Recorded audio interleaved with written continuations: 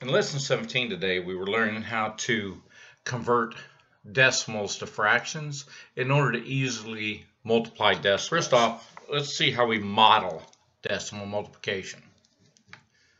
Okay. So on the first one here, the A and B were done for us, so I'm going to start with C.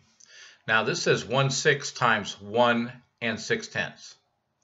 So this would be like saying 1/10 times 1 plus 1/10 times 6/10.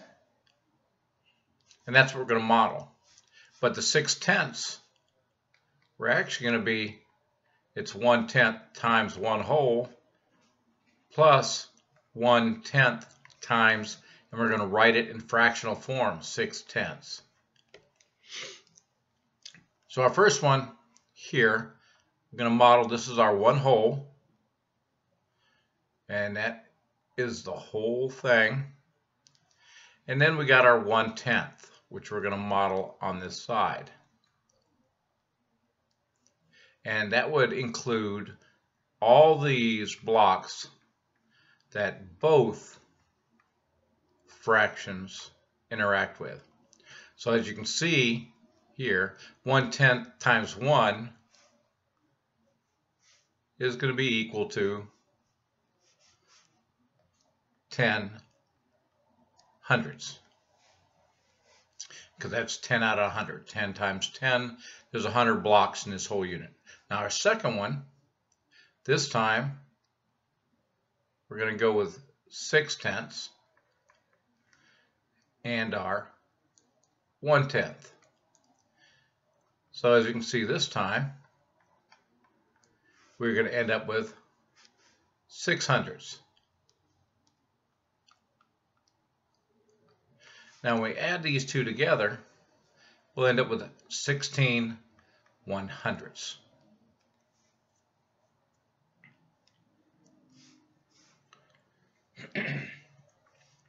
All right. Let's come down and try the next one. Next one has the same way. This would be 6/10 times 1 whole plus 6/10 times 9/10. But we're going to rewrite the 9/10 as a fraction, so it's going to be 6/10 times 1 whole, that is a times, plus 6/10 times 9/10, writing it as a fraction. So here's our whole, and that's going to encompass the whole top. And we're going to go with our 6/10. And we would include every block here that was incorporated by both fractions. I say fraction because the whole number on top, we're actually talking about 10/10 since we're working with 6/10. So every one of these blocks here interact or intersect with both fractions in the model.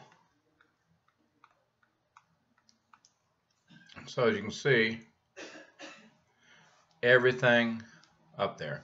And we know this is 10 by 6, so this is going to be 60 out of 100. Now the second one, once again, we're doing 9/10 this time, and 6/10.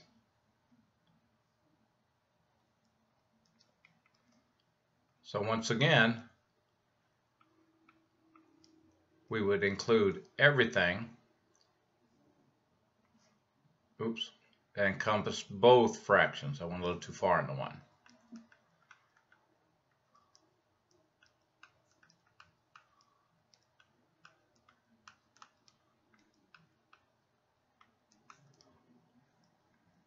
Almost there.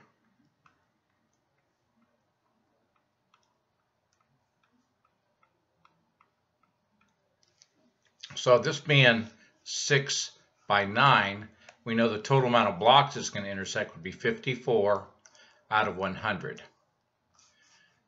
Now we have 60/100 plus 54 100ths, which is going to give us 114 100ths. Now, if we're going to write this, and if we wanted to convert this back to decimal, we'd know that the 4 would have to go in the hundreds place. So we'd end at 1.14 as a decimal. Up top here, if we wanted to convert this back to a decimal, the 6 would be in the hundreds place. So we have 0.16. All right, now let's take a look at how we're doing these decimals to fractions. First off, here we got 4 times 6/10, and we've converted 6/10 to the fraction. Now we have 4 times 6 over 10, which gives us 24/10, and that means the 4 has to go in the tenths place. So the answer would be 2.4. This allows us to actually multiply fractions, not get lost or tied up in where the decimal is moving. Now on B, we have 4/10 and 6/10. You can see here we have converted them. And now when we combine them, we got 6 times 4 over 10 times 10, which is going to give us 24 over 100. And if we want to write this as a decimal, the 4 goes in the hundreds place. So we'd end up with 24 hundredths.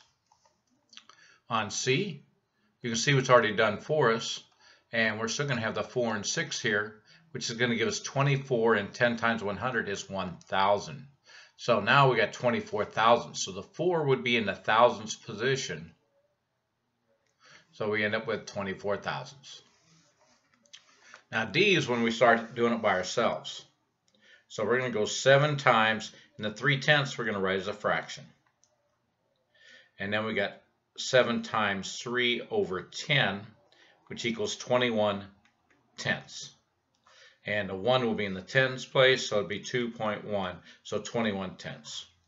The next one, we're going to end up with 7/10 times 3/10, which gives us 7 times 3 over 10 times 10, which equals 21 100ths. And the 1 will be in the hundreds place, so there's 21 hundredths. Our next one, we have 7 hundredths times 3/10, which gives us 7 times 3 over 100 times 10, which equals 21 1,000ths. And the 1 goes in the thousands position.